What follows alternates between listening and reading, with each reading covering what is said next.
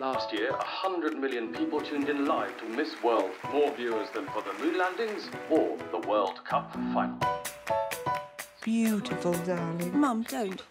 You and your sisters used to love playing Miss World. I also like to eat our own snot.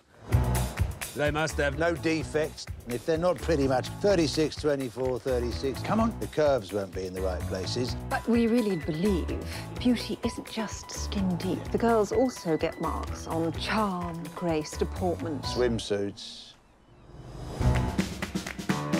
Miss World rehearsals are underway. Alphabetical order, come on. Yugoslavia. What are you doing up here? That's A. I'm the first Black South African to take part. I'm the first Miss Grenada. Ladies and gentlemen, Mr. Bob Hope. The last time Bob guested on this show, he brought the winning girl home with him.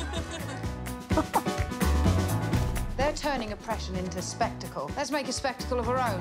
We'd infiltrate the theatre. We've just been smoking and watching, like in a heist film. If I win, there will be little girls who might start to believe they have a place in the world. We're black. We're not going to be Miss World.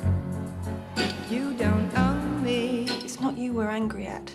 I look forward to having your choices in life. But it's all just flashbulbs in your face. Not so many flashbulbs for me. I don't want you to think I'm some kind of brute that doesn't consider the feelings of women. I consider feeling women all the time. Forget this.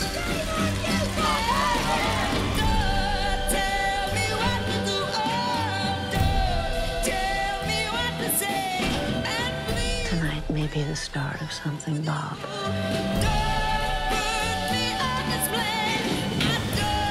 This competition makes us compete with each other and makes the world narrower for all of us in the end. Why should any woman have to earn her place in the world by looking a particular way? You don't. He doesn't. Why should we?